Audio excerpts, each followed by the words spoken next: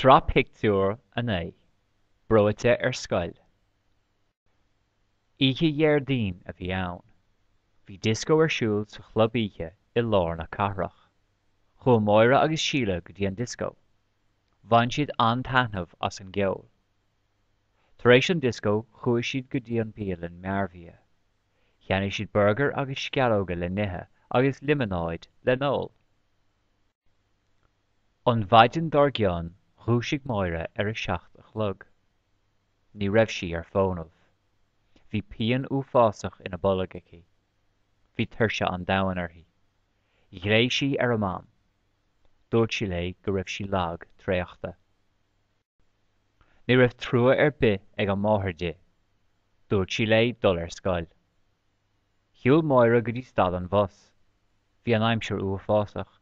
Bhí sé fuair agus bhí sé ag stealla báistí. Tháinig an bus agus chua Máire ar Scoil.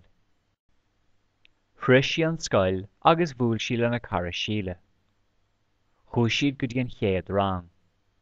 Thosaigh an lá scoile le scrúdú tíreolaíochta. Rinne Máire iarracht na ceistena a ragart. Bhí pian ina ceannaici agus bhuaigh sí uafásach. Ní raibh sí ábalta leanúint a rá leis an scrúdú.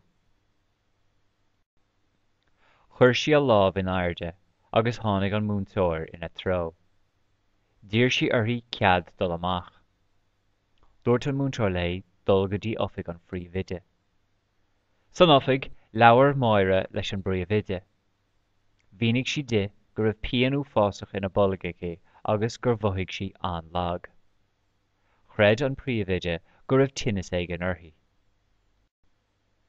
Chuir an phríomhide gléach ar an dochtúir. Tháinig sé chun na scoile láithreach. Rinne sé scrúdú ar mháire. Dúirt sé go raibh nimhiú bia orthu.